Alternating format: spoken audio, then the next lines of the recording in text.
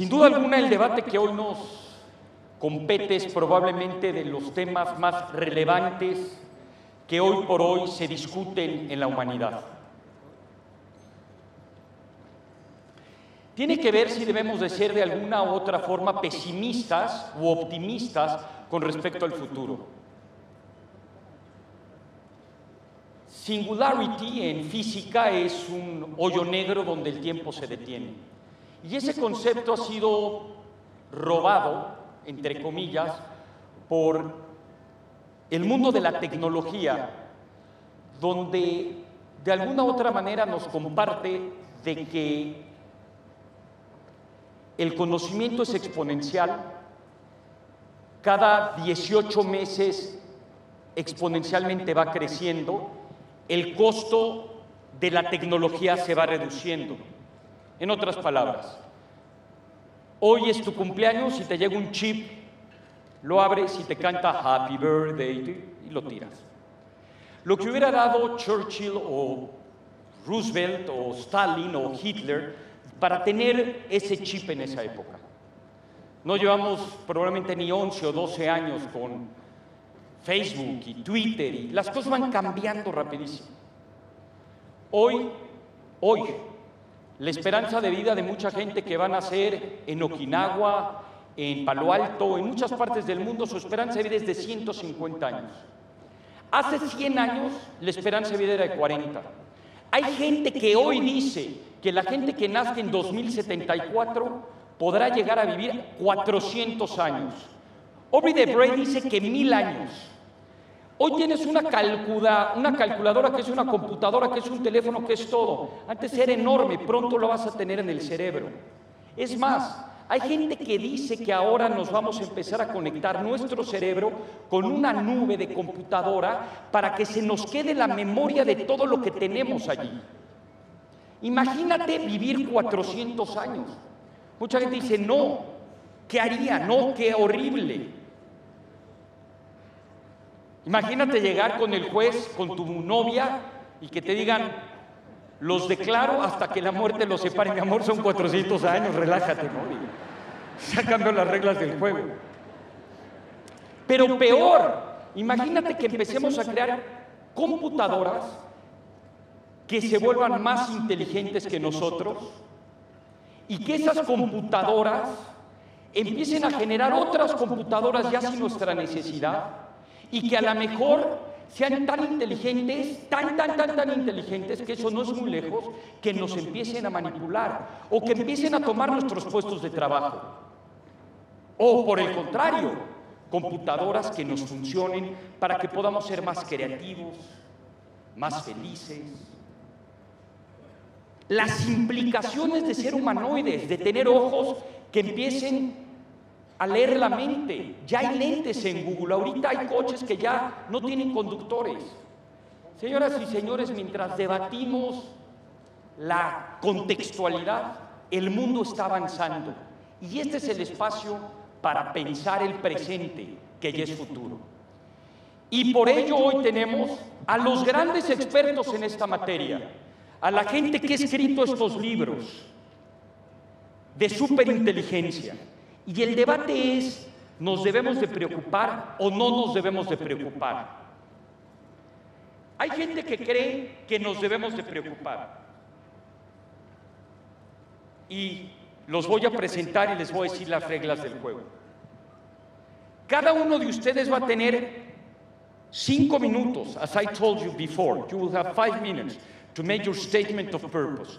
¿Por qué piensan como piensan? ¿Por qué creen que el futuro que nos espera con la superinteligencia que se puede aproximar va a ser mucho mejor que el presente?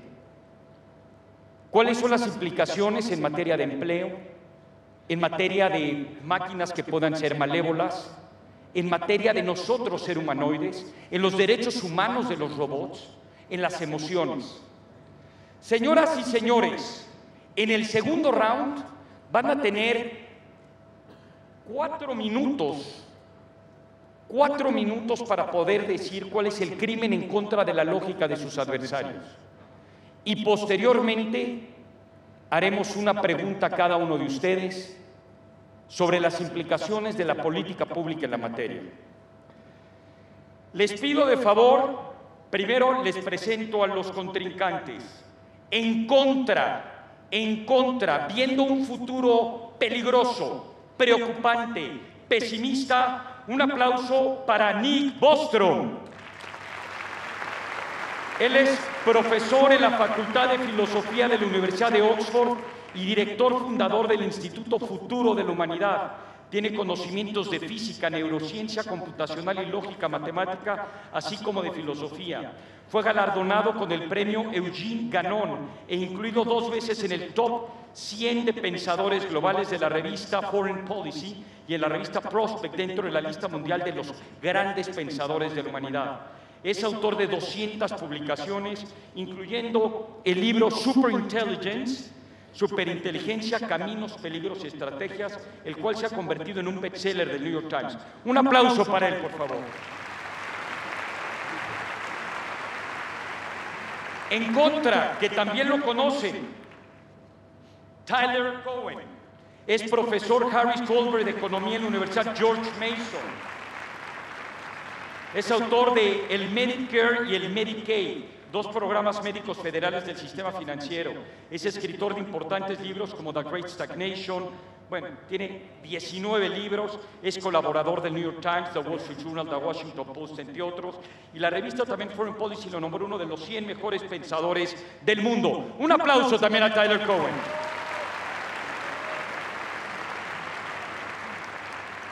También en contra del futuro en relación a el peligro de las máquinas, de la inteligencia artificial, las preocupaciones.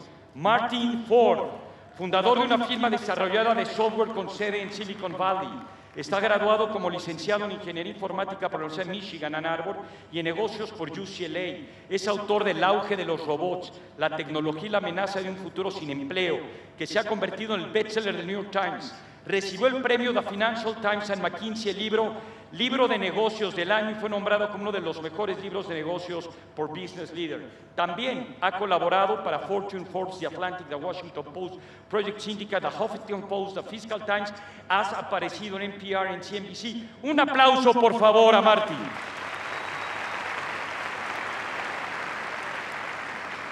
A favor, donde esperan que el mundo sea mucho más próspero, incluyente, positivo del mundo actual. Gracias sobre todo a la tecnología. Tenemos a Mat Ridley, que ya ha estado con nosotros, uno de los mejores amigos de las Suelas Ideas. Trabajó como editor de ciencia para The Economist durante 9 años. Actualmente escribe la columna La mente y la materia en The Wall Street Journal, además de publicar regularmente para The Times. Escribió El optimista racional, Tiene límites, la capacidad de progreso de la especie humana, libro donde asume el pesimismo contemporáneo para argumentar que nuestra calidad de vida y la riqueza material seguirán aumentando en el siglo XXI. En su nuevo texto, La evolución de todo, cómo nacen las ideas, Mat argumenta que los logros más importantes de la sociedad se desarrollan de abajo hacia arriba. Un aplauso a Mat Ridley.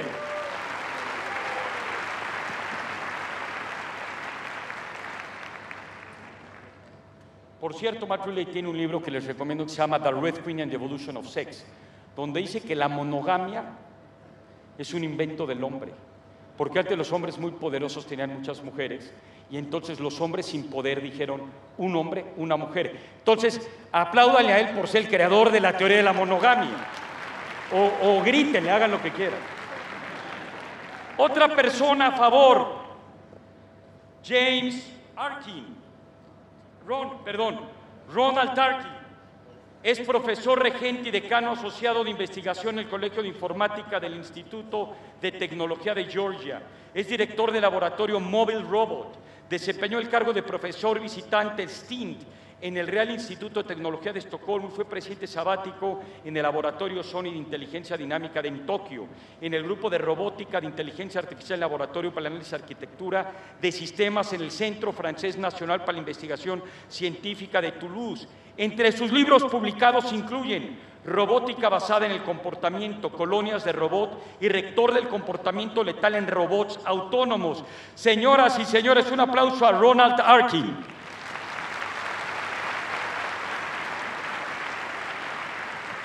También a favor, James Bessen es profesor de Derecho en la Escuela de Leyes de la Universidad de Boston, donde dirige un proyecto de investigación que estudia el impacto de las nuevas tecnologías y la inteligencia artificial sobre la fuerza del trabajo y las medidas normativas. Escribió el libro Learning by Doing, The Real Connection Between Innovation, Wages and Wealth, en el que analiza la historia para entender cómo las nuevas tecnologías actuales afectarán los salarios y las habilidades de los empleos. Esta investigación se incluyó en el libro La falta de patentes del futuro, cómo los jueces, los burócratas y los abogados tienen problemas con el riesgo de la innovación. Desarrolló el primer programa de edición para PC y el éxito comercial Lo que ves, lo que hay. ¡Un aplauso!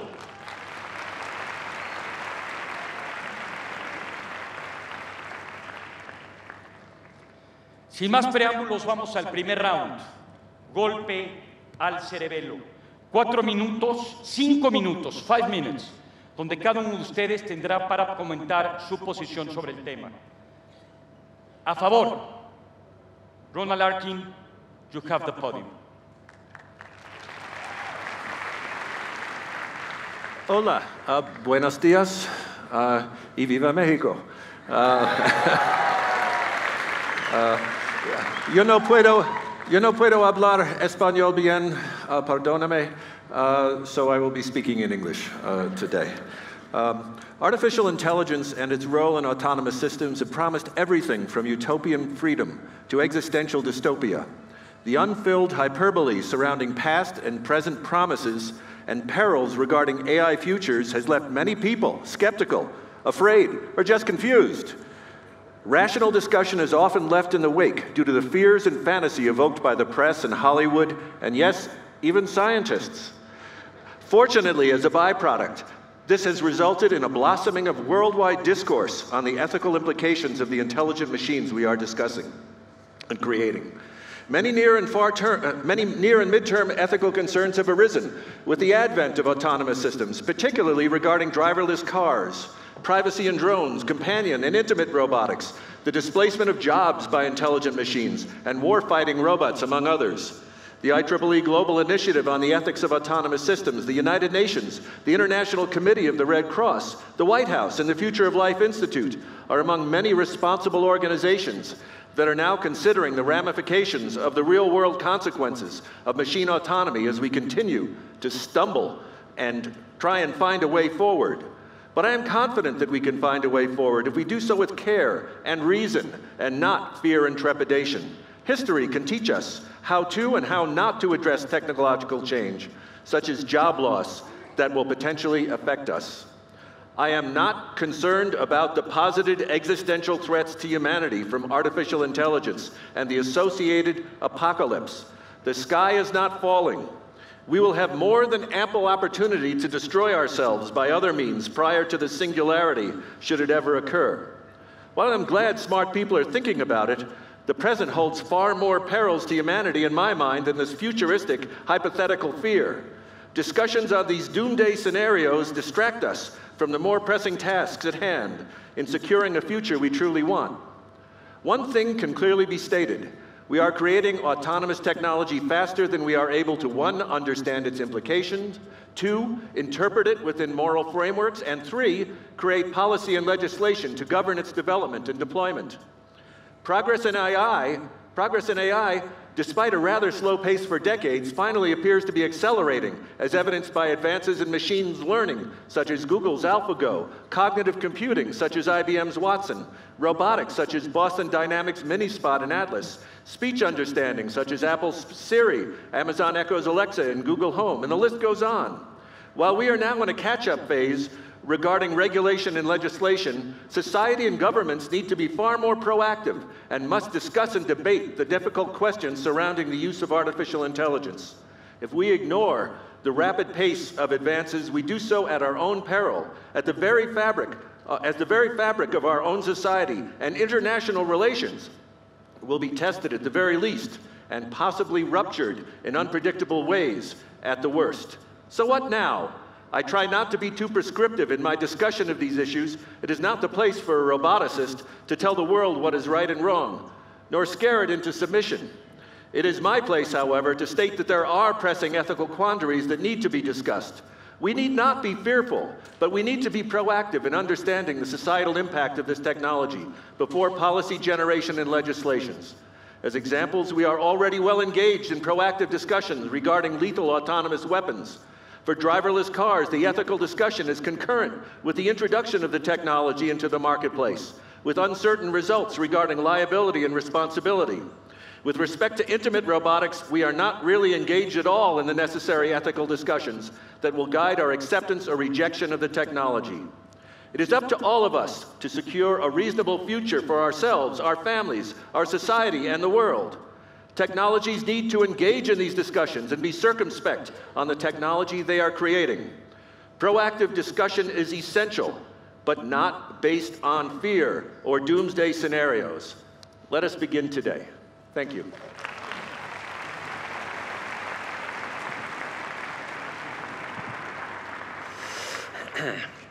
Thank you for the invitation to come here. I think it's important, if we're going to have a discussion on AI, to try to be a little bit clear about what we mean by AI. I think there are several different contexts that are very distinct, each a legitimate topic for conversation, but different. AI used to be, in the 60s and 70s, about building expert systems. So you would have human experts that would handcraft knowledge tokens and put them in a big database, and you could make some simple logical derivations. And these systems didn't scale. They were very brittle. Today, the cutting edge of AI is about machine learning. So it's about crafting algorithms that can learn from experience in the same way that we humans learn, from raw perceptual data, and build up representations and find patterns in data. So one context is this near-term context. What will these exciting advances that we see in machine learning with deep learning, deep reinforcement learning, what will they enable us to do? And there, I think, the picture looks very bright, very positive. There are a number of exciting applications in medical diagnosis. You could take a picture of a mole you have, and it tells you whether it looks like it might be cancerous or not. Better recommender systems so that you can find the books or movies that you really will enjoy watching. Video games, self-driving cars are in development. Behind the scenes, improvements in logistic systems. All of that, I think, is just overwhelmingly positive. A different context is a little bit further down the road. We have the medium-term context, where machines become capable enough to really begin to substitute for human labor in a wide variety of areas. There, we confront some more significant issues. There is greater potential for social transformation in this medium term.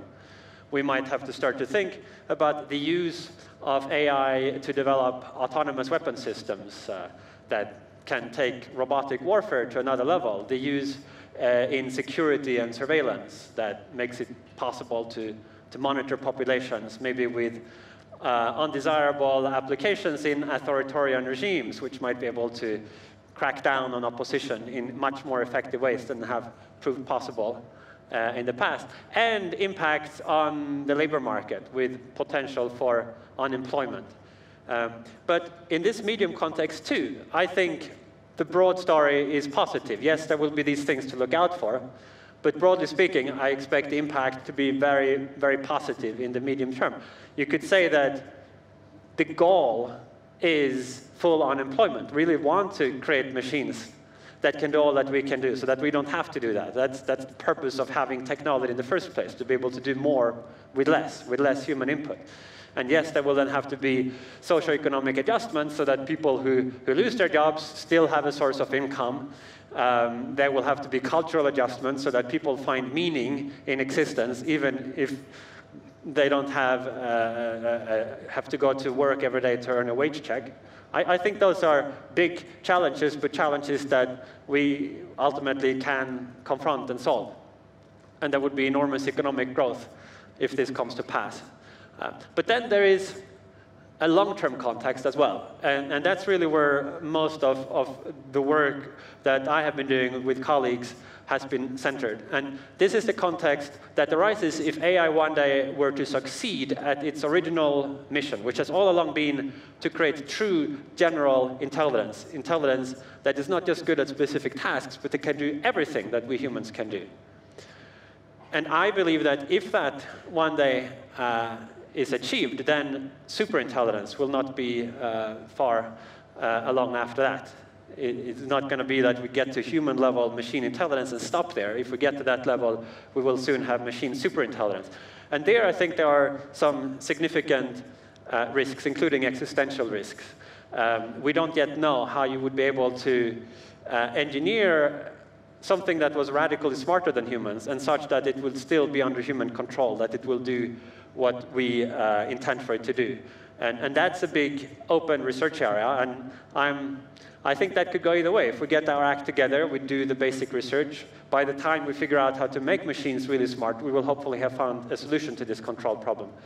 But that's not a given. That's something that will happen, I think, only if we actually do our homework on that. Thank you.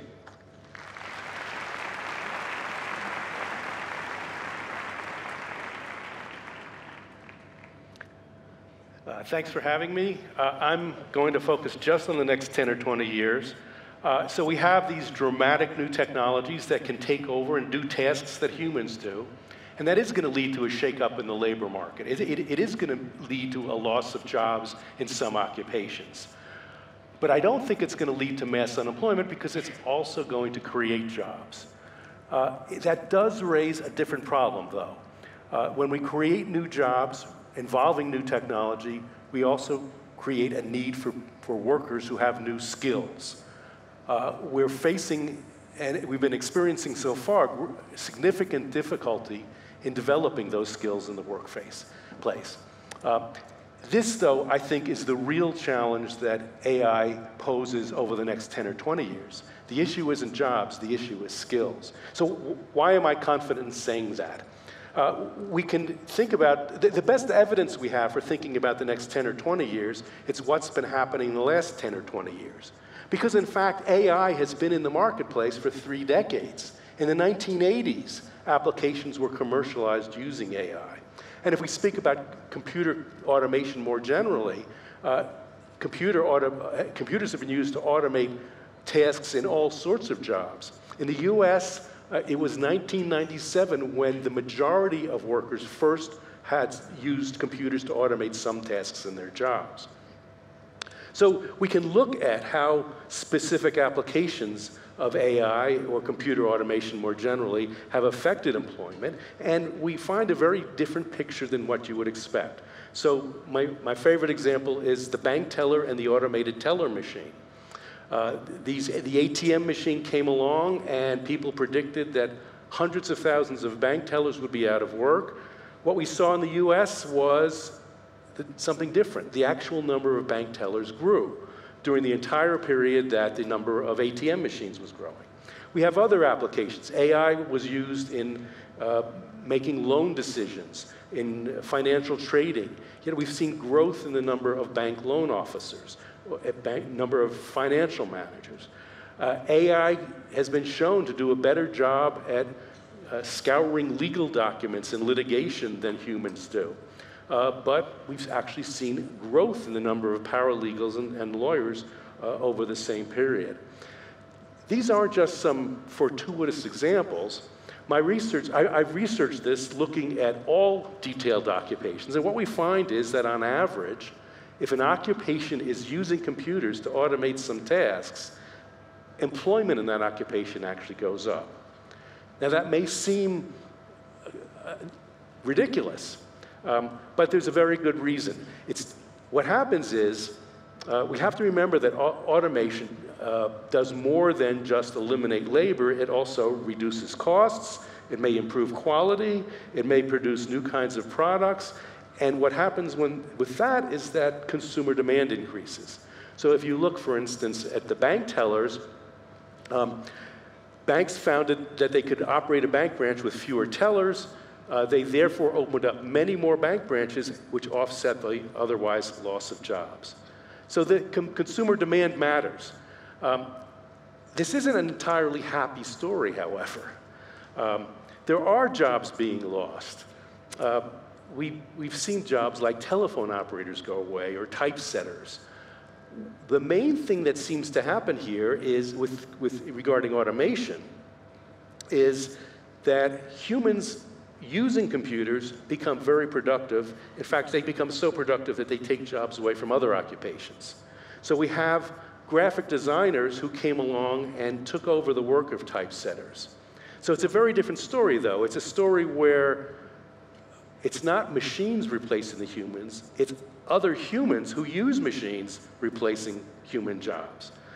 And this is a problem, because it means we may have people thrown out of work who don't have the skills to get the new jobs that are being created. We may have people being thrown out of work who tend to be poor. It increases economic inequality. But this, though, I think is the real challenge. Not mass unemployment, but the challenge of building a workforce that has the skills and the knowledge and the experience to really utilize these new technologies to their fullest, which will also create the greatest productivity and output and shared wealth. Thank you.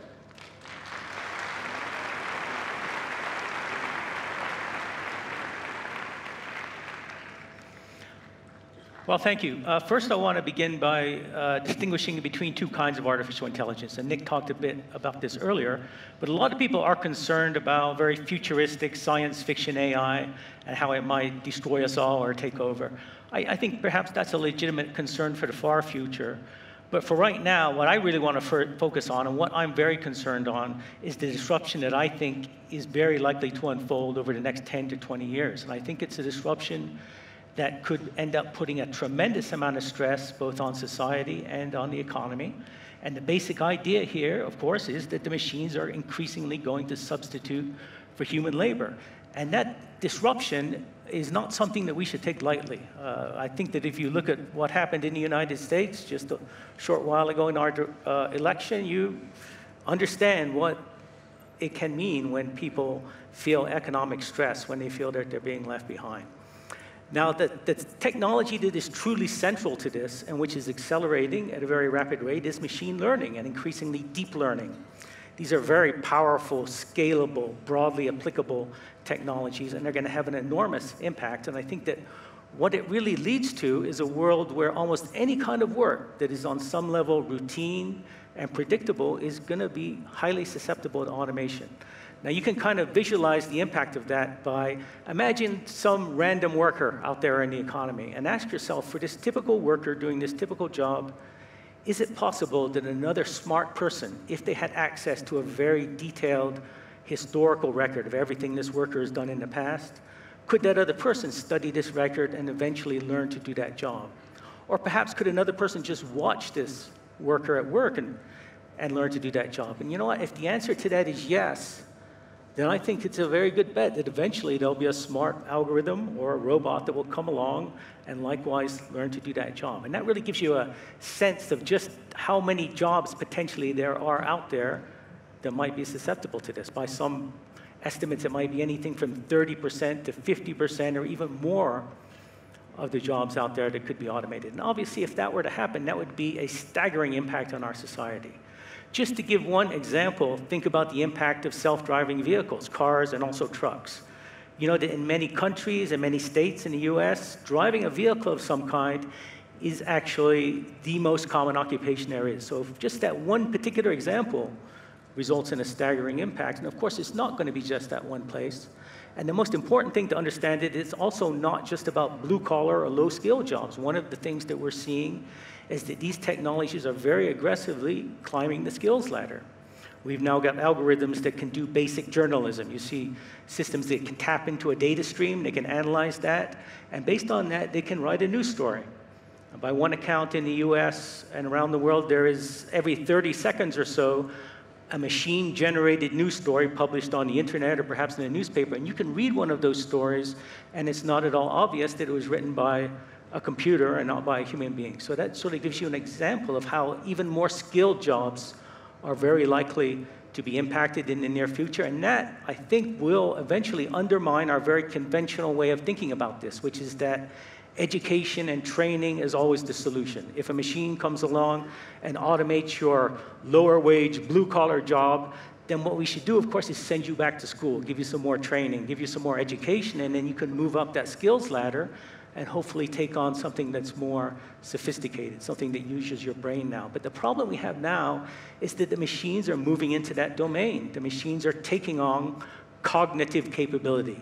They're making decisions, they're solving problems, and again, most importantly, they're beginning to learn. And that's just going to be an enormously disruptive technology that's going to scale across a great many jobs. And I really think we're going to have to start to think outside the box about how we're going to solve this. If we don't do that, we're going to run into big problems. So to the extent that I'm pessimistic about this, it's not so much that I am against the technology, because I'm not. I think that the technology is a positive thing. It will bring with it many positive benefits. I don't think that we could stop it even if we tried to.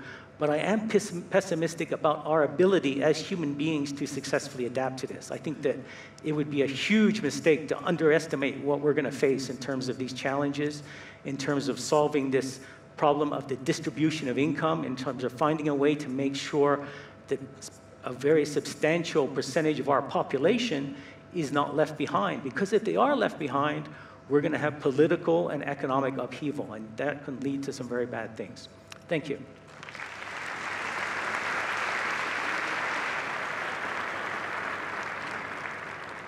Buenos dias. My opponents here are very reasonable people, and they've raised very reasonable concerns. But out there are people who are talking about artificial intelligence today as if it is an apocalyptic threat to the future of the human race.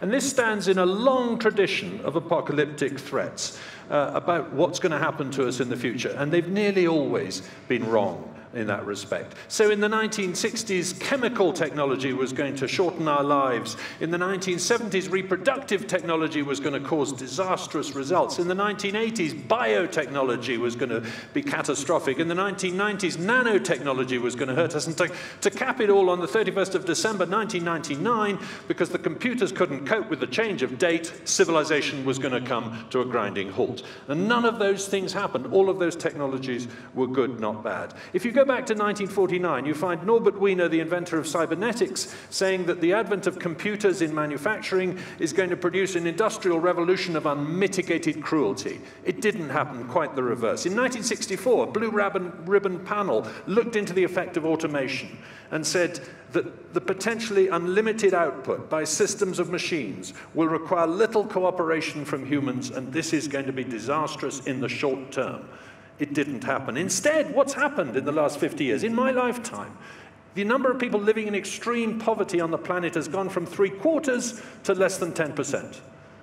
The average income of the average person has trebled. Child mortality is down by 2/3. The world has become more equal, not less, because people in poor countries have got rich faster than people in rich countries. And if you go back even further, go back to the 1830s, the first wave of automation, when threshing machines did people out of jobs on farms, and there were protests led by a mysterious chap called Captain Swing in England. Did that lead to, at that stage, 95% of the world worked in farming, and if they didn't, we would starve. Now, just a few percent work in farming in many countries. Did that result in mass unemployment? No, because they got jobs in manufacturing. Then manufacturing became automated. Did that result in mass unemployment? No, a lot of people moved into services. What's different this time? Well, I'll tell you what's different. It's people like us who are threatened. It's academics and journalists. Suddenly, we're really concerned about this wave of automation because it's going to teach students and write articles, the things that we do, and suddenly we're more worried about it. And of course, what happens with technology is that it fulfills other needs. It complements human work. It creates new opportunities for work as well. And just think about what's happening here today with all of us in this room.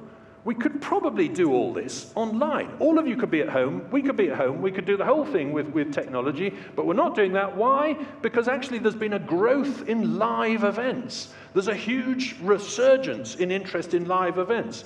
That's not because of technology, it's despite technology. So the idea that artificial intelligence is going to suddenly take away all opportunities for us to do things like this is clearly not right. But I'd like you to cast your minds forward and imagine that, suppose it does happen, that one day there is a technology so powerful that it can fulfill literally any need you can think of, instantaneously, at zero cost. So that I could say, Hal, take me to Mars tomorrow, and on the way, rewrite Shakespeare in rap. Okay? I hadn't thought of that until a minute ago, but that's what I wanted to do. And it can do that. In that world, even if this does happen, what's the problem? Suddenly we can fulfill all our needs. We don't need to go to work, but at the moment we don't spend an awful lot of our life working. We spend a lot of it consuming. As Adam Smith said, the whole point of production is consumption. As David Autor has written, if human labor is rendered superfluous by automation, then the chief economic problem is not scarcity, but distribution. And if you look in the UK, in 1960, 12% of your lifetime was spent at work. Now it's 9%. Just that's how much time we spend at work. The rest is spent in education, in retirement, on holiday, at the weekends, these kind of things. Consuming. And consumption is the purpose of production. So I suggest to you that artificial intelligence is just another wave of innovation that will help humanity fulfill its needs and improve its living standards, and not drive us into Armageddon. Herbert Simon in the 1960s said that we're worrying about the wrong things if we're worrying about this. And in the days of Donald Trump, I think he'd be right to say that again.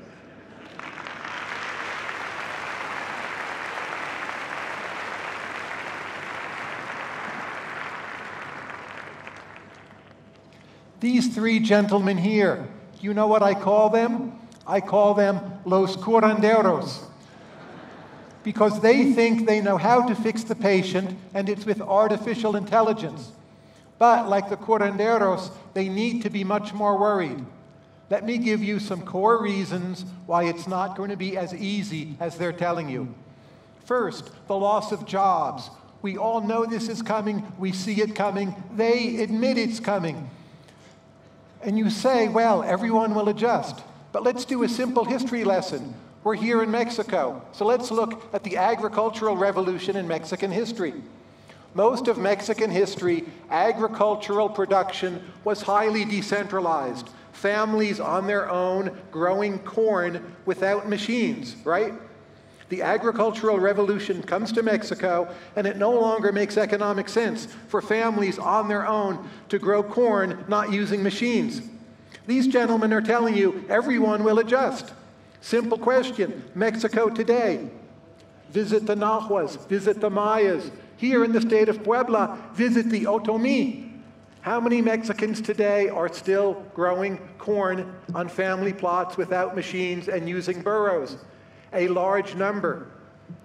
If you think of, the government of Porfirio Diaz, it ends in 1911. At that point, Mexico has some infrastructure.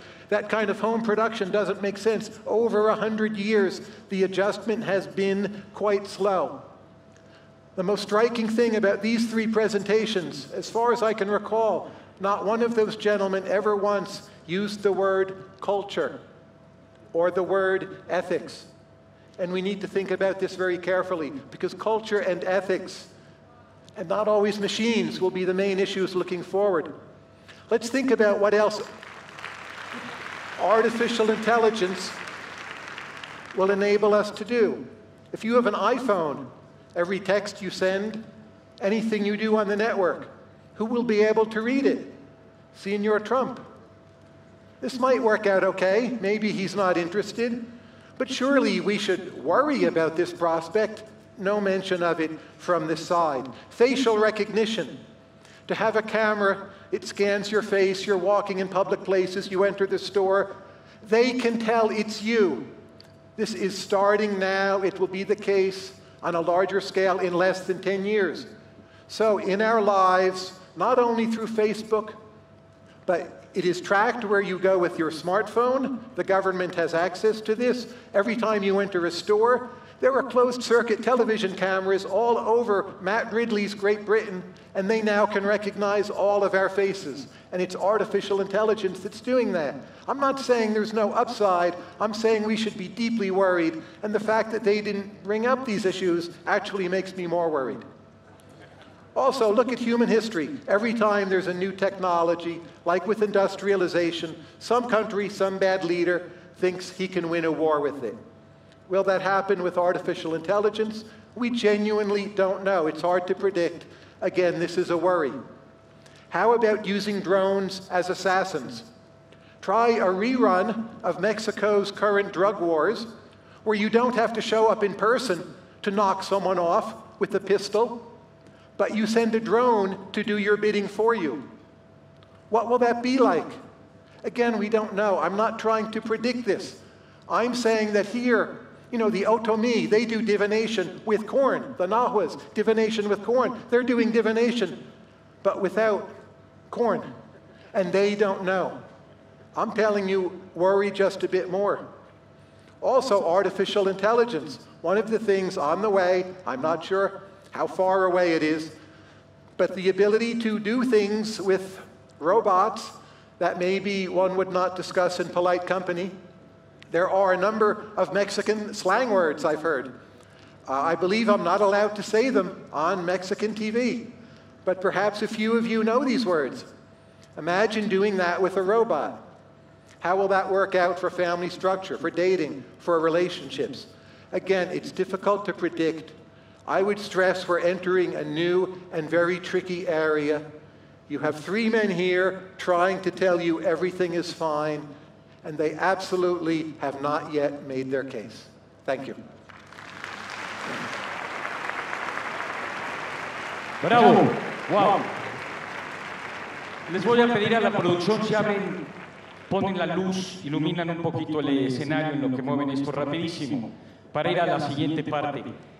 Ahora que ya tienen alguna visión de lo que es este debate y la importancia del mismo, les pediría, porque haremos lo mismo al final del debate, ¿quién de ustedes cree, en promedio, de que lo que viene con la inteligencia artificial, y sobre todo que no lo hemos tocado, con la superinteligencia, nos va a traer un mundo mucho mejor? Que levante la mano. Ok, ¿quién cree, por el contrario, que el mundo que viene y que se avecina con los avances de los humanoides, de la superinteligencia, es realmente mucho más peligroso, tanto cultural como tecnológicamente? Pues está casi a la mitad del de este. Señoras y señores, a ver si después llega alguien de ustedes a cambiar de opinión. El siguiente punto es, each of you will have just 4 minutes to check and find if there was crime against logic of what the opponents have said. Vamos a ver en los próximos 4 minutos.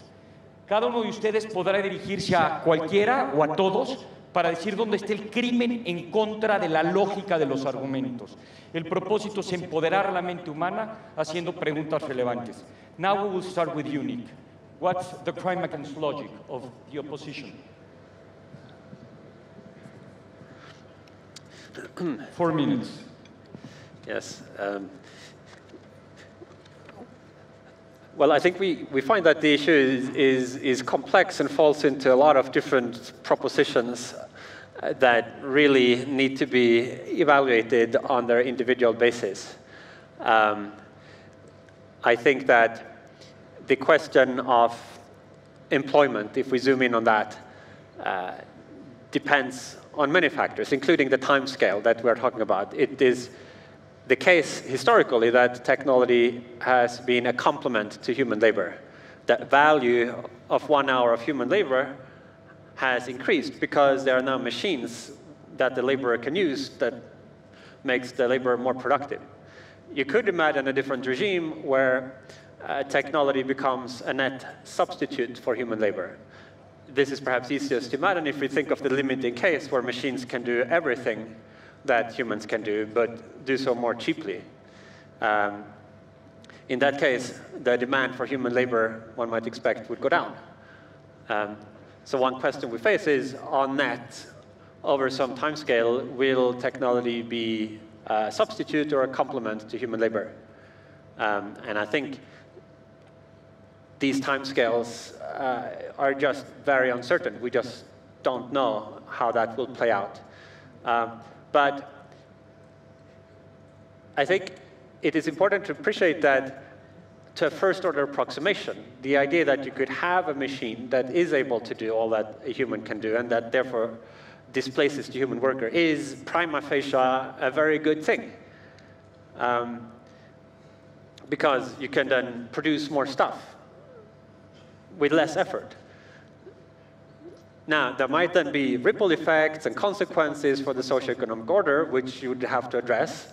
But before turning to those possible negative consequences, we should at least first pause to appreciate that there is just a lot of work that needs to be done in the world, and there's a lot of grind and unpleasant business that humans now have to spend their valuable hours doing. And if some of that could be handed over to machines, it is a potentially very positive thing. You might wonder, what would people be doing in a world if they didn't have to work?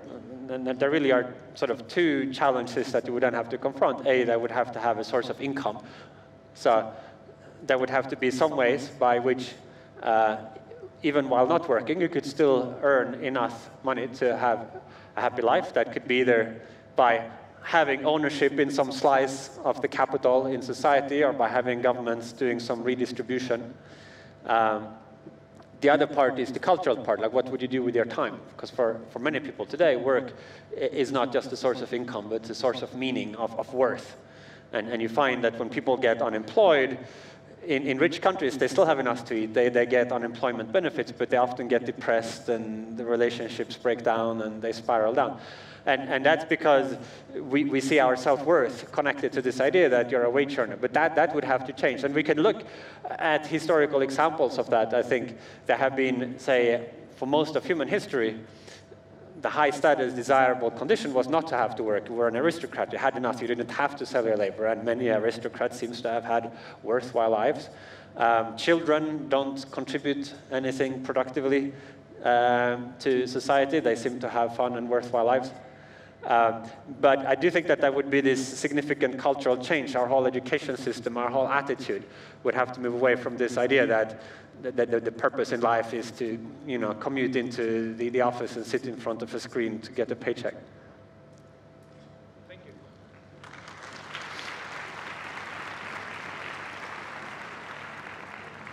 First, I want to speak to my colleague over there. I don't fully understand the Mexican word that he used to describe me, but I would contend that he has issues himself. One of the most fundamental is either deafness or an inability to listen. I've been married 42 years. My wife has taught me how to listen, probably not as well as I should. Here's my opening statement. See the word ethics circled 4 times at least on that as well. Second, if you could read as opposed to listen, I think you may find that it is laced deeply with concerns about the future. But enough of that. Nick, I want to turn to you. The singularity. Let's talk about superintelligence. To me, superintelligence is a red herring. Plain and simple. It's taking us away, it's distracting us from the current things we should be worried about with artificial intelligence. It is we have those concerns, but superintelligence, this apocalyptic vision, which my colleague over here articulated quite well, where in one of your examples, where the entire universe may be turned into paper clips, that's kind of strange, but an interesting perspective. The notion of runaway, or I forget how you put it, the kinetic takeoff, I guess is described, is a potential existential threat, but so is an alien invasion. So are asteroids.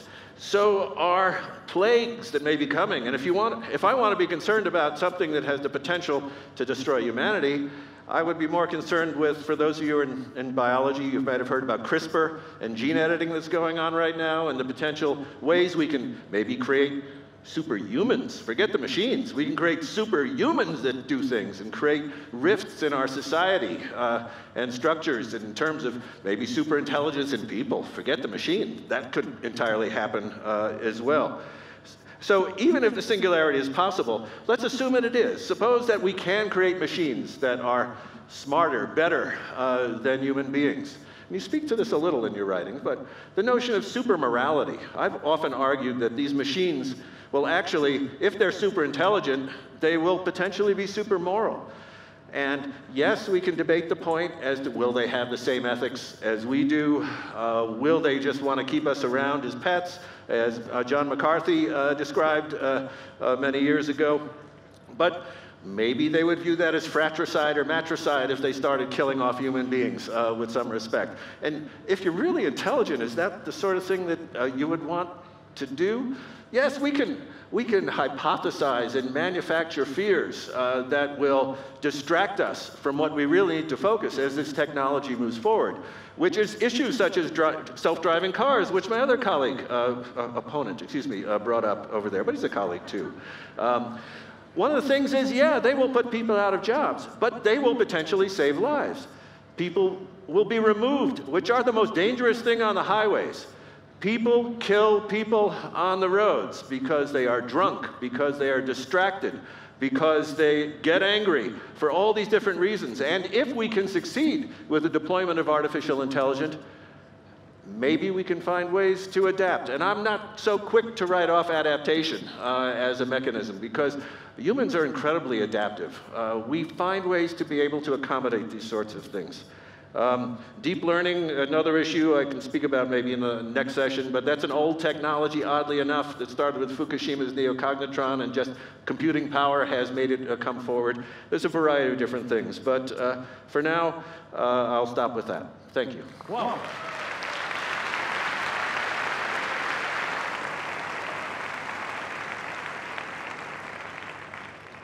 Thanks. I want to go back and talk a bit about a point that was raised by Matt on the other side here correctly, and that is that these technological disruptions have, of course, occurred in the past. As Matt said, it used to be that most people worked on farms. Now employment in the agricultural sector is perhaps 1 to 2% in advanced countries. So what has happened is that tractors and combines and all that other machinery came in and disrupted agriculture, eliminated millions of jobs. People then moved to manufacturing. Later on, manufacturing, of course, automated and offshored, and then people moved to the service sector, and that's where most people now work in most advanced economies. But here's the important thing to understand. When people were working on the farm, they were doing routine work. When they moved to the assembly line in factories, they were doing routine work. And for the most part, when they've moved to the service sector and now they're working at Walmart, scanning barcodes, they're doing routine work. We're now entering an age where all of that routine work is going to be threatened. It's largely going to disappear. And so the transition that workers are going to have to go through in order to remain relevant is going to be entirely different. It's not going to be moving to some new sector and doing another form of routine work, perhaps after a bit of training and education, because there is going to be no new sector and there's going to be no new routine work. They're going to have to instead attempt to do something fundamentally non-routine and creative. And some people, of course, will make that transition, but again, many people will be left behind.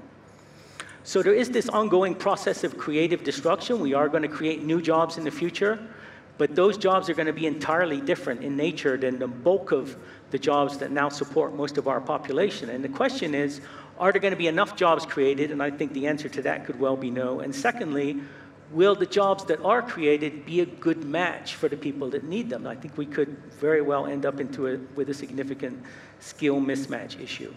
You know, one thing that you will hear people like those on the other side say is that, well, it's certainly true that lots of jobs that exist today will disappear, but there will be new things in the future. There'll be things in the future that we can't even imagine. And you know, it's true. You can think back to the year 1900. There would have been someone who had a job shoveling coal into a steam engine.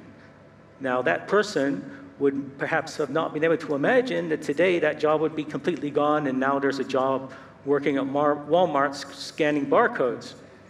But the thing to understand, again, about both of those jobs is they're fundamentally routine, and all of those kinds of jobs are going to disappear. So we really need to think about the challenge of what we're going to do with people that perhaps aren't equipped to move in to the new kinds of creative jobs or jobs that are in some way protected from automation, because there simply will be a very significant mismatch there. So I personally think that this is just going to be an enormous challenge, and it's, again, none of this is to take away from the positive sides. As was pointed out, self-driving cars will potentially save millions of lives. That doesn't mean we should stop the advent of self-driving cars. Of course, we shouldn't trade lives for jobs, but we have to understand the impact of potentially millions of jobs disappearing for people that it may simply not be easy to transition them into something more creative. So again, I think that the most important point here is that we should not underestimate the extent of the disruption and the challenge. As you know, people are adaptable, but our political systems, our institutions are much less so. And, you know, it takes a lot longer to address many of these issues. And among the issues that we're going to have to address, I think most importantly is the issue of income distribution. And that is among the hardest things to address politically. In fact, the very word redistribution is, in the United States at least, almost completely politically toxic. You can't utter it. So don't underestimate what we face.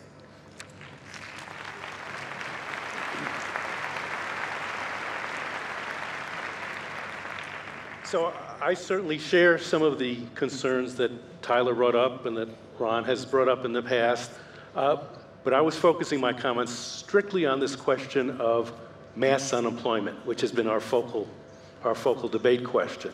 And in fact, Tyler, if you had listened, I had said that we will face a lot of disruption, but the challenge we face is not mass net unemployment, but transitioning people from one set of jobs to another. Martin argues that, well, we're just going to see jobs disappear and routine jobs disappear.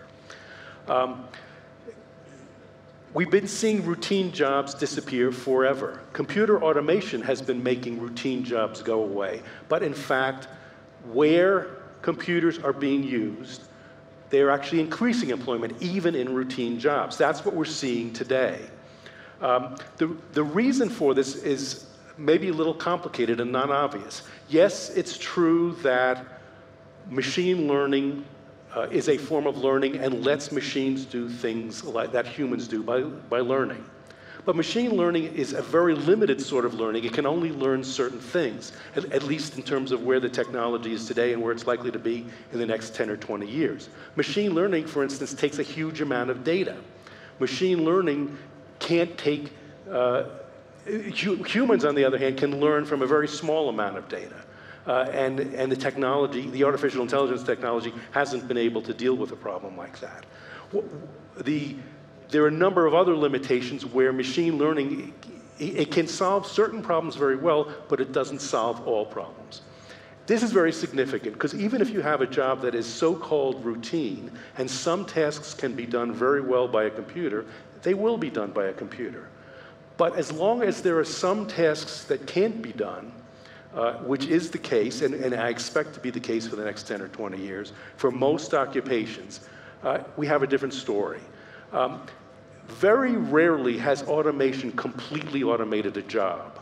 We're going to see some of those coming up. Perhaps there's, for instance, some driving jobs that are going to get completely automated. But in fact, historically, even though there's been huge amounts of automation, very rarely is it a complete automation. This turns out to be very significant for the following reason. Even if we automate most things, those demand effects kick in and can create an increase in jobs. So I can give you a very specific example. In the 19th century in the United States, weaving technology automated 98% of the work. It took a weaver to weave a yard of cloth. Yet the number of weaving jobs increased because the price of cloth dropped, demand increased, and there was great growth. Now, weaving is a routine job, and most of the routine tasks were automated. But that 2% that wasn't automated turned out to be significant to propel a huge amount of job growth. This is the same sort of thing we're going to see, perhaps challenged a bit more, but it's the same sort of thing we're going to see over the next 10 or 20 years. And for this reason, I don't really think we're going to see this scenario Martin paints. It's going to be a very disruptive scenario. It's going to be a scenario where people have to learn new skills, and it's not just a simple matter of education. It's a matter of learning through experience on the job and this sort of thing, which is often very difficult. But it's nevertheless a real and very disruptive challenge, one which will create social unrest of sorts, and one that we need to think about. But the key idea here is we need to focus on the right problem. If the problem is generating those skills, it's not mass unemployment. And that's what I wanted to focus on.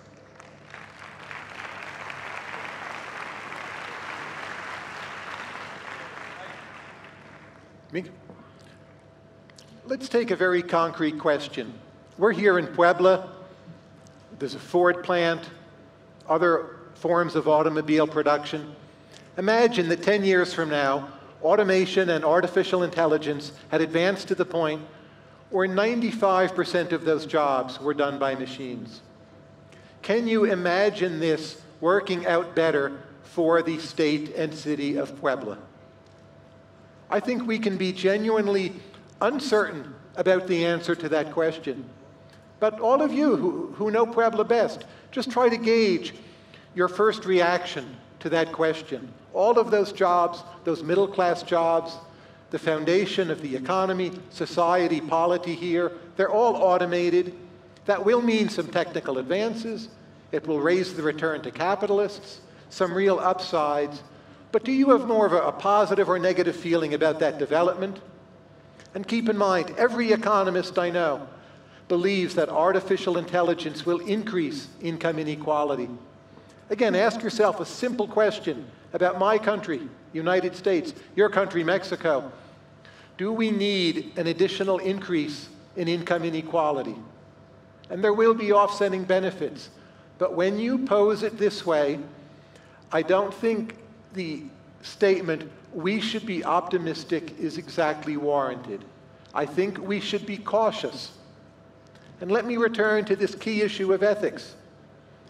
My friend, the robot scientist, he did mention ethics in his talk. He talked about ethical concerns and ethical quandaries. So he raised problems. He never said, I believe today that we have the social and ethical capital to handle these issues. I don't think I've heard anyone on this side of the room say that. And again, I wish to be modest here with respect to prediction. There's an old American saying, prediction is hard, especially when it concerns the future. But again, go back to the issue of, say, doing something intimate with an artificial intelligence robot. Are today's family ethics, relationship ethics, so strong that this will not be a major problem for many relationships? We already see, in so many cases, a simple technology, pornography online. Actually, you find it using search, using artificial intelligence.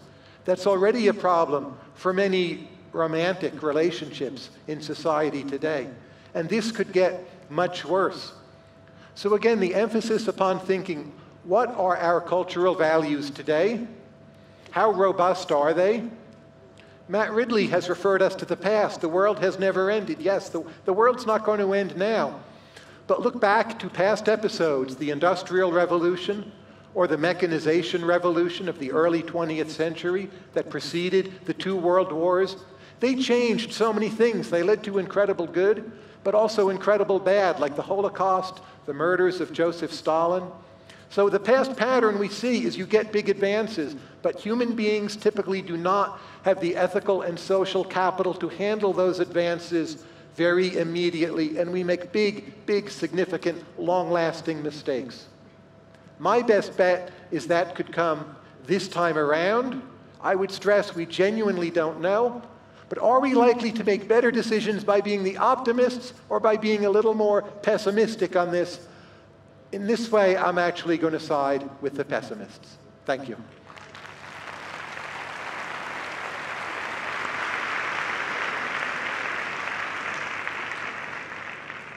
Tyler says we don't know about the future. And he's right. There was a British footballer who said, I never make predictions and I never will. which when you think about it, it's a bit weird. But it's an empirical question, this, as to whether or not automation helps employment. As James has said, we've got the evidence. Wherever we've done automation, we've ended up making better jobs for more people, we've increased employment, we've brought women into the workforce, we've immensely improved the world, and we've reduced inequality. Because global inequality is going down all the time, as I said before. So this idea that this is all going wrong is not true. And I think it's worth remembering just how dangerous low technology also is. Because there's an idea here that somehow these threats are new because they're coming from high technology.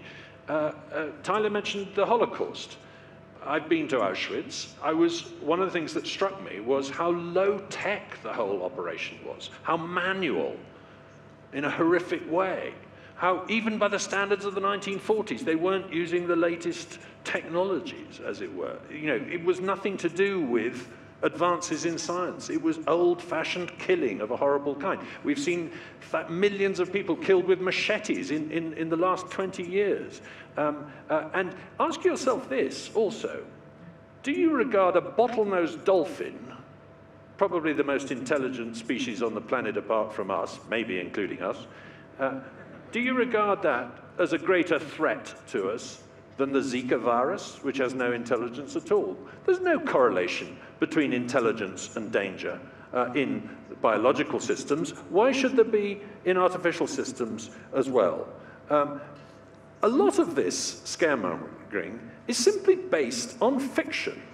That is and I mean that quite literally.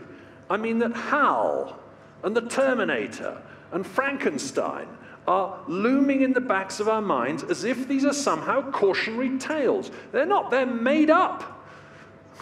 They're not true, these stories. Take the technology of blockchain, which is the technology behind Bitcoin. And I'm no great fan of Bitcoin, it's a weird thing, but the technology behind it, blockchain, is a brilliant and interesting idea that could cut out the middleman in all sorts of professional occupations, such as signing contracts in business. It could make smart contracts where you don't need accountants and lawyers in the room. My heart bleeds at the thought of that. Sorry about any accountants and lawyers in the room. I say again that the diminution of employment in routine work has been happening to ordinary people at the bottom of society for 100 years, and it's all been good. Why should we suddenly panic about it now that it's happening to white-collar people? Because that's the difference that's coming. Tyler mentioned in his opening remarks that we're not paying enough attention to the surveillance society.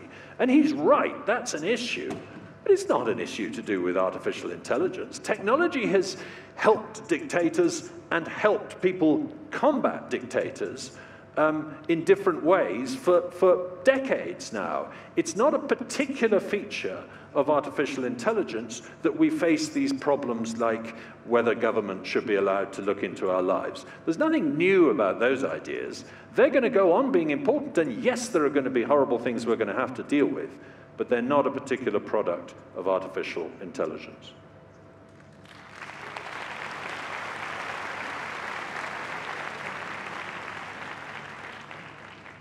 Before we go to the next section, I don't know if you would like to answer or to keep the dialogue between you in some issues before I ask the next question. Please, Nick. I could pick up on a couple of things. So one was, Ron, you were talking about crimes against logic. So to be a little bit more combative. So Ron had an argument which sounded to me rather like there are these things that could be dangerous, like genetic technology or asteroids, so therefore we shouldn't worry about superintelligence. That seems to me not to follow, even if it is the case that there might be dangerous things coming from future advances in synthetic biology. That says nothing about the level of risk that might occur if we develop advanced machine intelligence. It's perfectly possible for there to be more than one dangerous thing in the world, and for there to be more than one thing that deserves some careful attention and scrutiny. Picking up on Mat Ridley's more recent comments, I would agree very strongly that these cautionary tales, that's kind of a different context, both from, I talked about the near term, the midterm, and the long term, and then there is the kind of the Hollywood context as well. And I agree that that is a big distraction that tends to warp our ability to interpret this. I would say, though, with regard to the parallel you drew with the bottleneck dolphin, I don't think that that provides us with any reason to downgrade our estimate of risks from superintelligence. It might well be that if you look at why humans have this dominant position on the planet today, it's not because we have stronger muscles or sharper teeth than other animals. It's our brains. We're slightly smarter than those of our great ape ancestors, and it's through that we've developed all this technology that now, say, makes the fate of the gorillas depend a lot more on what we do than on what the gorillas do themselves. And it might well be that if you have low levels of intelligence, whether it's the intelligence of a Zika virus or a dog or a bottlenose dolphin, it's all so far below us that those variations don't make a difference in their ability to threaten us. But if you got something that was human level, we do face an entirely different order of threats. Other humans is one of the major threats to humans. And if you got something that was significantly above us, you might then also get an amplified threat. So you wouldn't necessarily see this correlation between levels of intelligence and levels of threat for levels of intelligence that are significantly below humans, because they're all too stupid to be able to invent technologies or do creative things to circumvent our defenses.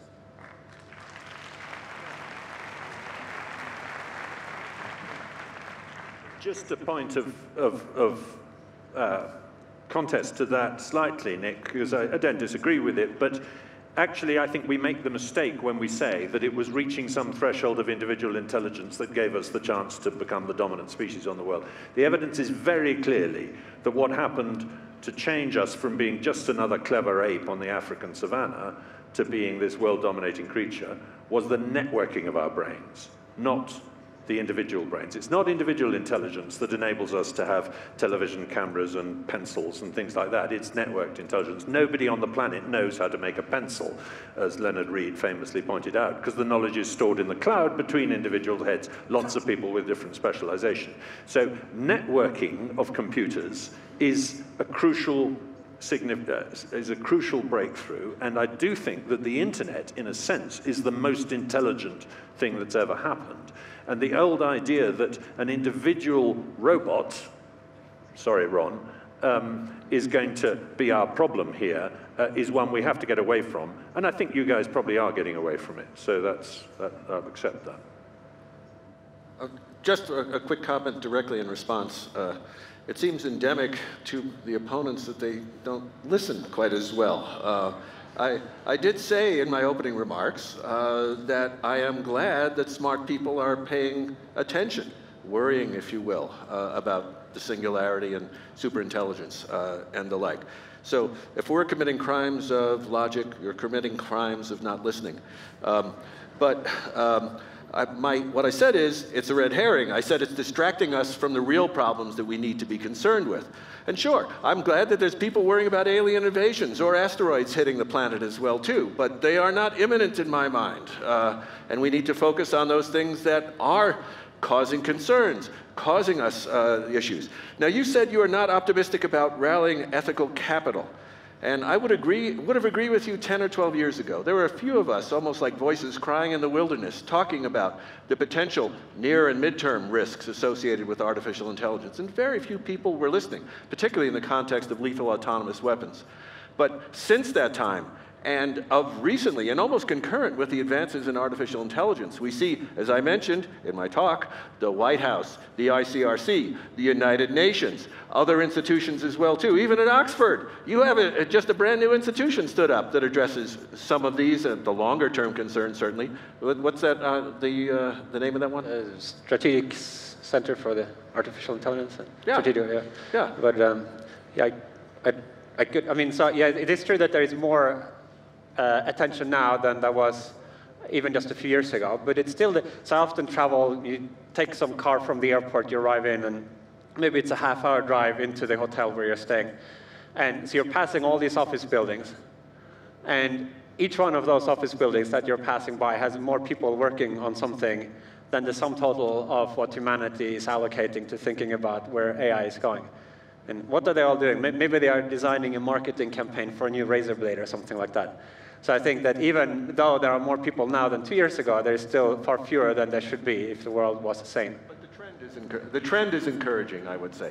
That's the point I'm trying to make. And from my point of view, there's almost a cacophony of voices. There's too many voices saying too many things on this issue that we can't begin to make sense. And that's why I encourage, in the work that we've done with the ICRC in international humanitarian law, which provides a basis for trying to understand and rally international participation. It shouldn't be scientists, and I don't apologize for being a roboticist. Tyler. A simple question to the three of you. Are any one of you willing to raise your hand and say, yes, I think it would be better for the state of Puebla if all of the jobs in the Ford Motor plant in Puebla were automated?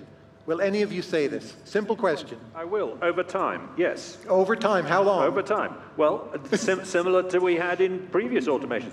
I'll bet a lot of those, I mean, I haven't been inside the Ford factory in Puebla, but I'll bet you it's got an awful lot of automated machines in it. Of course. Señoras y señores, inteligencia pura. Un aplauso para ellos seis.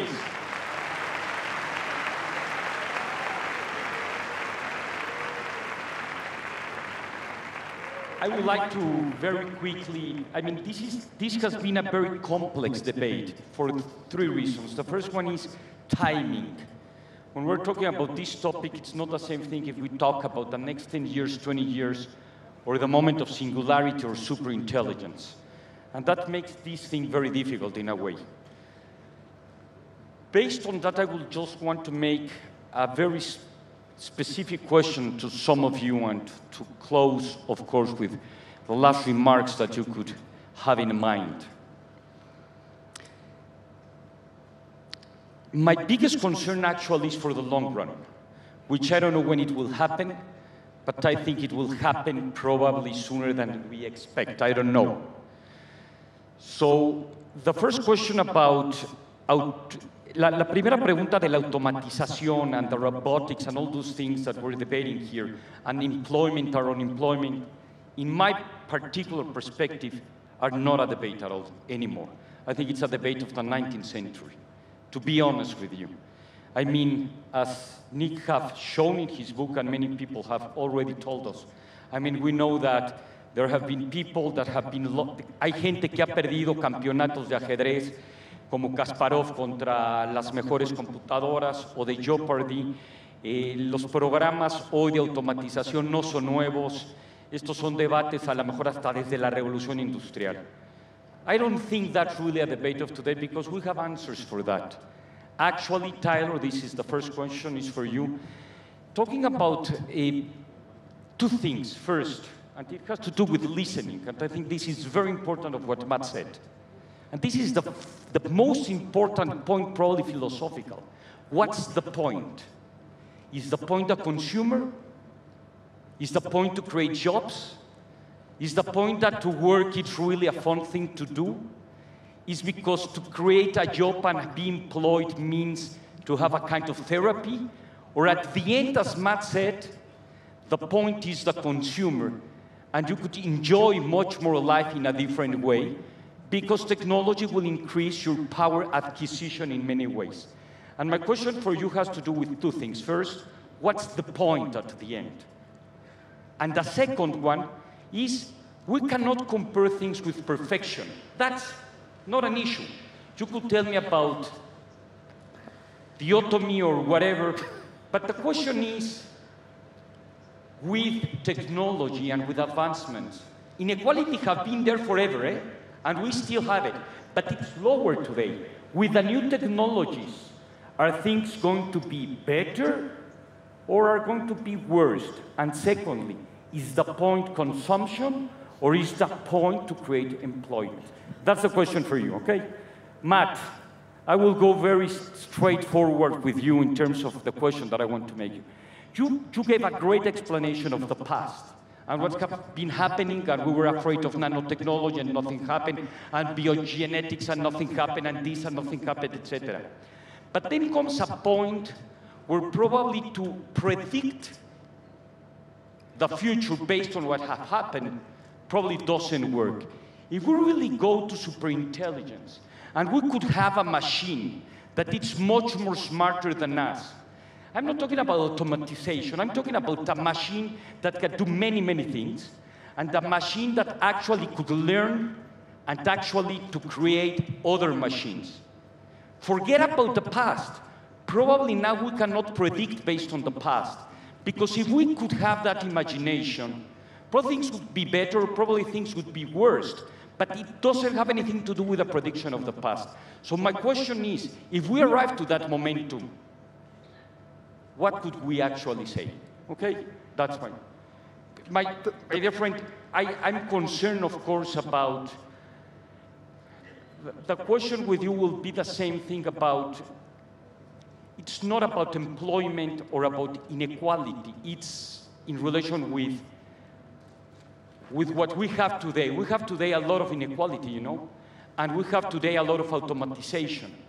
The question is, how come we could create and understand that probably, given the fact that comes another point in time, if things ceteris paribus keep this way, the cost of everything will be coming much more or less. So the power of acquisition of the people that have not worked will increase a lot, even that if they work less, like Mat says. So are we debating, thinking on what we have been used to think about the world and the context we are, or imagine that your same concern about equality and employment will be in a different circumstances where the marginal productivity of the people is much more higher and the marginal cost of living is much more lower? That's my question. For you, I mean, you're a lawyer, so I don't want to make your question. No, I'm just kidding, I'm just kidding. I'm just kidding. No, I'm an economist, please. I know. It's worse, even. No, I'm just kidding. Again, you talk about 10 and 20 years. And that's, and employment was your perspective and things will be better. I'm concerned about superhumans. Imagine that that could happen. And I wanted also to make that question to you. Forget about machines. Now we come with humans that instead of having glasses, we have a chip in our brain that is connected to a big nube, and we're really living in a different world. Rights, human rights. We will be humanoids, and other people will be humans, others will be probably machines. We could get to that point, and I mean, Stephen Hawking and Elon Musk and very brilliant people have been aware about these concerns. Try to think about that things. Do you think humanoids should have human rights? Should we have to have respect to these people? What will happen if they go if they have a manifestation and they go to a strike? I mean, could we imagine that the future could be very close in that way? What will be your, would you become much more pessimistic? What would be your point of view? Nick, I mean, you're one of the, like all of you, a brilliant brain, and it's really an honor to have you here. And I'm a big fan of your book. I didn't like the end. I think it lacked like a conclusion, but that's future. My concern is based on the superintelligence thing. What makes you think that it could not be also a super morality based on the way we could create the program and the algorithm inside this superintelligence thing? I mean, why we cannot create, even if it is, the machine will be smarter than us, and the machine will be smarter and will create new machines that are smarter, why smartness is not correlated with moral values? Why smartness machines will be probably evil? I mean, what makes you think that? Why not smartness is correlated probably also of and being with a better, nicer, and more ethical thing? And just for you, my last question is, why you think they don't listen? No, I'm just kidding, I'm just kidding. Not because I'm not obsessive, I'm not obsessed, I'm not obsessed. No. No, the truth is, if you could, in the future, change the mind of the people to understand ethically that things are absolutely different. Today they are different. Today we communicate with smartphones, we're texting all the time, our near relations are very different. Even as Matt said, we have a high-tech, but we need conference like this, we're high-touch. We need Burning Man, and we need to go to the Rocks football and to the stadium, etc. That's for sure. But imagine that with most of our time and with the future, our ethical understanding of life, of relations, of love, it's much more related with all these fiction movies of Cyrus and Hare and etc. Could we start thinking of a different ethical values, or we're wrong and fix it that what we have always understood as ethical probably is not exactly ethical, and in the future could be different, the meaning and the significance of ethics. Do I explain myself? Okay. Señoras y señores, una pregunta. You have at most 1 minute to answer, and thank you very much. Bas. You ask, what's the point? The point is maintaining and building a stable democracy. That requires a stable middle class, and that requires manufacturing jobs. So I do worry about automation. And Matt's long run, in which Puebla is better off by all those jobs disappearing, that is a very long run indeed. Now, we know from economics, any job you create, over time, it will disappear. It will become obsolete. But there is an optimal speed at which jobs disappear and turn into other jobs. You can have too much change in a way that is straining the social fabric.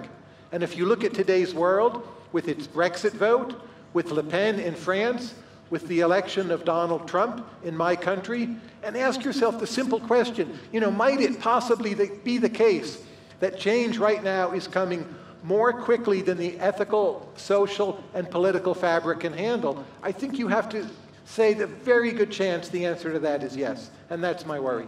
Muy bien, Mat. Andres says that the future is going to be different from the past. We can't extrapolate from what happened in the past. And I'm reminded of a quote by the historian Thomas Babington Macaulay. Why is it that with nothing but improvement behind us, we're to expect nothing but deterioration before us? This is a common human habit to always accept and take for granted the improvements of the past and expect deterioration in the future. We're always doing it. We're constantly being pessimistic about the future. Doesn't mean the future is going to be the same as the past. It's not. It's going to be different in all sorts of ways. But in this case, we can actually imagine the future we're talking about, a future in which automation and artificial intelligence provides many of our needs, and we can see that actually that's a world in which people live more fulfilled lives, consuming more, and yes, go out and find live events and go and hire yoga teachers and things like that as well. So I think there's every reason to think that actually the future is likely to be good. Muy bien.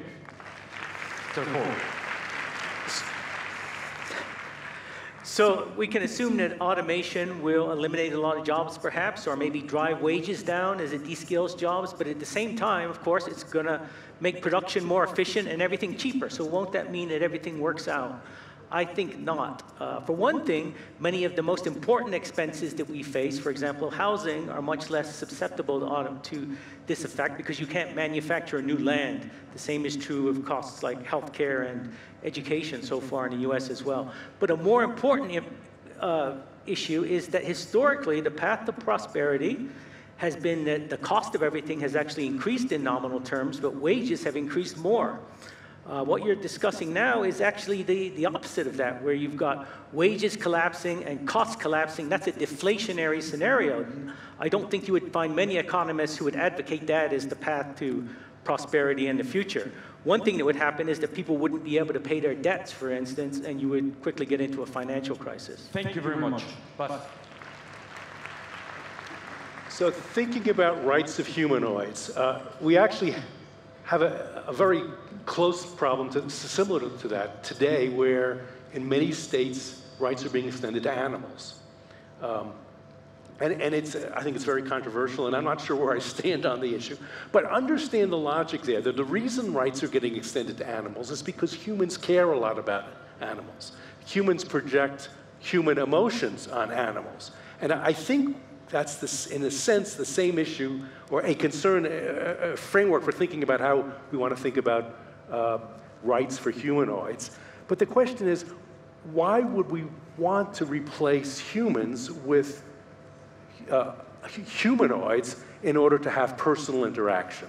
I think there's a real economic question whether that's a good idea, and I think maybe there's a philosophical question that we don't want to create these vehicles and then want to have to extend rights to them, and so I think there may be an important difference there. Thank you very much. Whether superintelligence implies super morality, I think the answer is unfortunately no. We see even within the realm of different human beings that there is no necessary correlation. You have very smart people who are very evil and very dumb people who are very nice, and you have all possible combinations, right? The space of AIs is even much larger than that.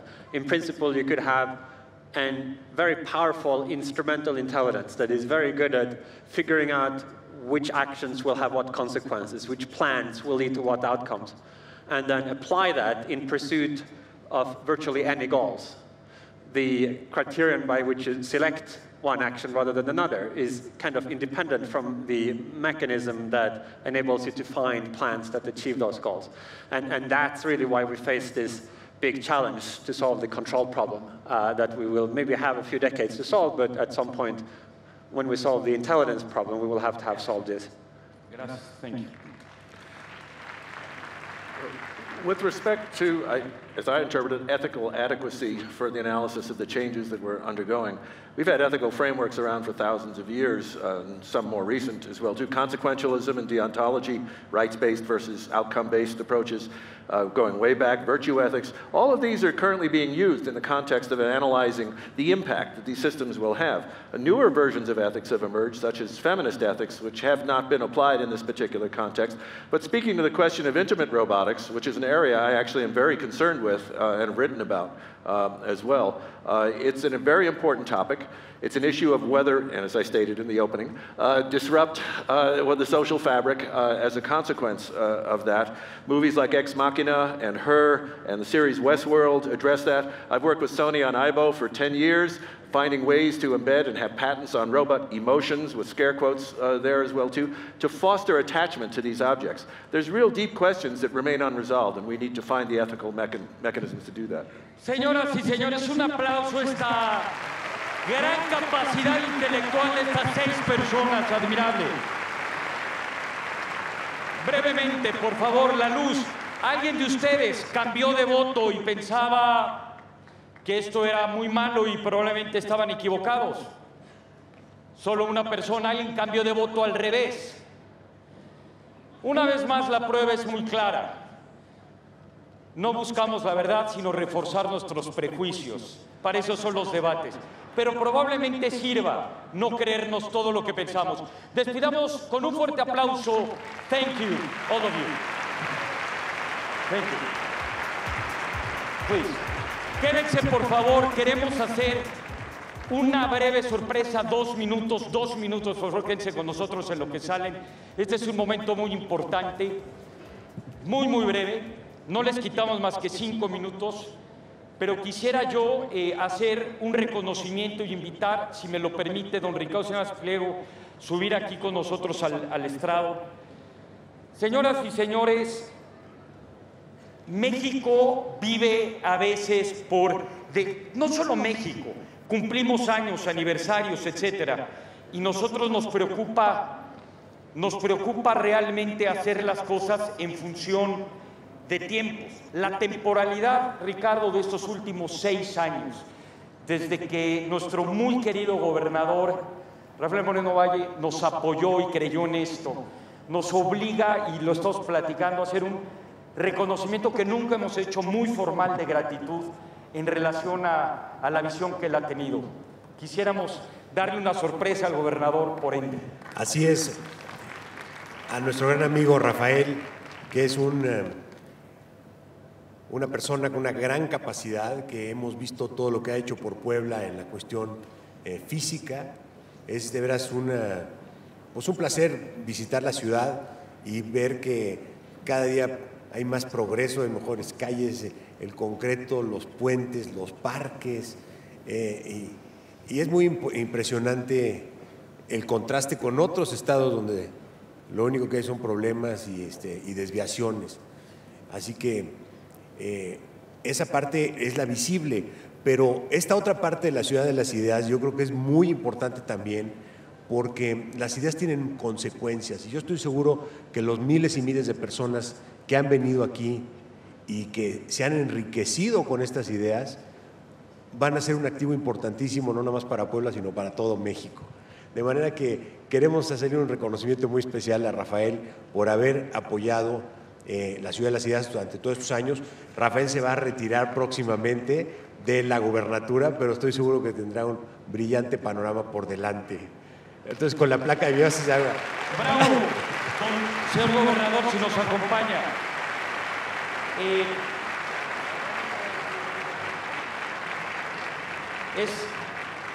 Es un honor, porque sobre todo en tiempos donde la política no se aplaude, pero la gente que apuesta en ideas se ha creído en estos proyectos.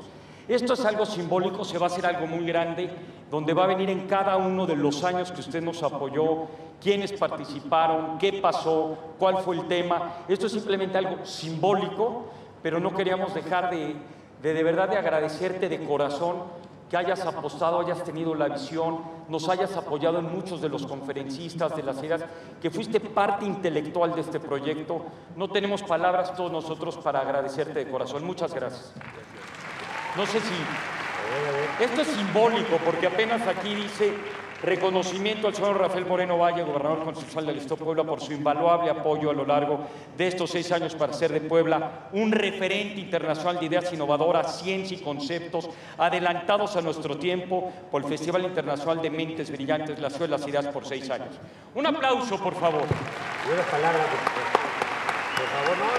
Prendan la luz, por favor. Si pueden prender la luz.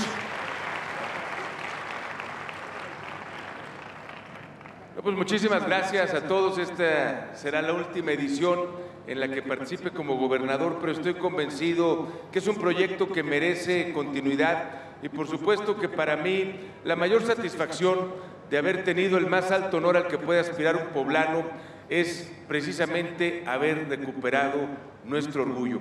Muchísimas gracias a todos. ¡Bravo! Stand ovation, él se merece un stand ovation, por favor. Gracias.